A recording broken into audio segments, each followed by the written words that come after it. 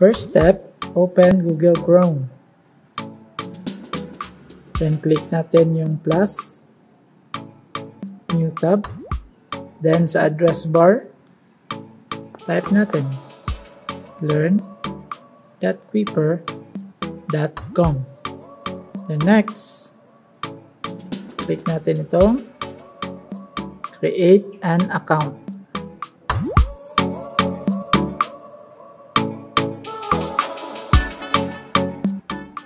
Okay, itong mga naka-red, ito yung mga required o kailangan i-fill up. The rest, pwede hindi na. No? In fact, I recommend skip nyo na yung hindi required. Okay, first name. In my case, Yong. Last name or apelyido. Then, select grade. So, for example, sa akin, grade 8. Then, do not check I have a school membership kung wala kayong membership number. Phone, wag nyo nang lagyan. Email, wag nyo nang lagyan. Baka ma-block pa yan kung mali. Kung malimutan nyo yung email password, mahirap i-retrieve. Based on my experience, majority of my students nakakalimot ng password. So, diretso na username. Sa username, dapat small letter lahat. So, for example, Ngoy Barba.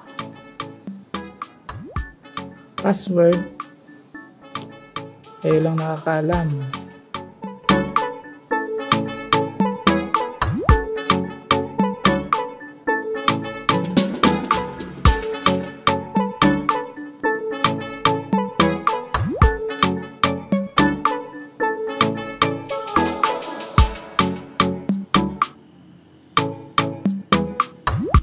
Then, confirm password. Type ulit yung password.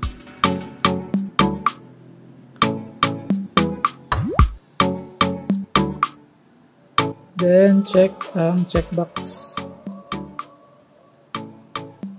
Last step, create account. Hello! So, ito na yung dashboard natin sa Quipper. Now, ang teacher nyo magbibigay ng class code. Saan siya i-enter? Dito. Itong icon na tao. Click. Then you go to profile. Then,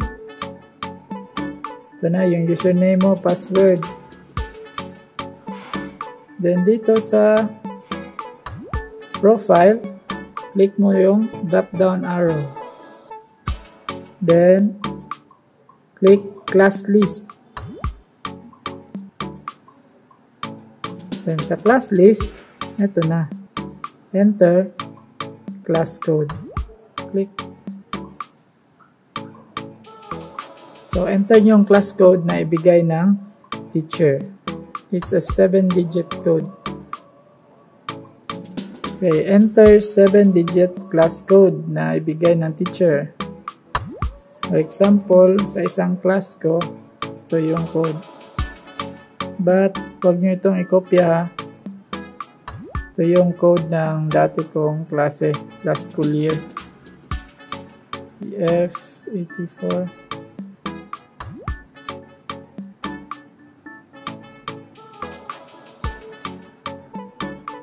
Bawat class sa Quipper may unique na class code. So after enter the class code, click submit.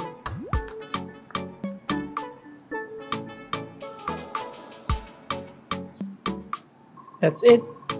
So andito na ako sa klase. Naka-enter na ako. So last year na class ito. That's why 64 students ang naka-enroll. In this school year, we will create a new class. So you will receive a new class code.